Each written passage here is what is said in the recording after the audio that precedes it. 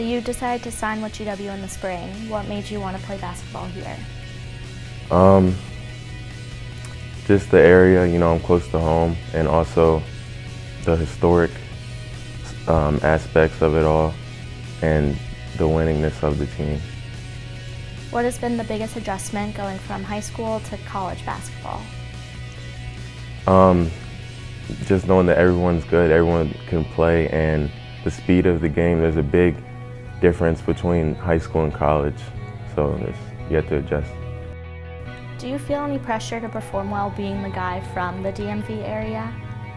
There's always a little pressure involved, but I don't feel any of that. I just go 110% every time I play the game. Who do you try to model your game after? Derrick Rose. What's your favorite part about living in Washington, D.C.?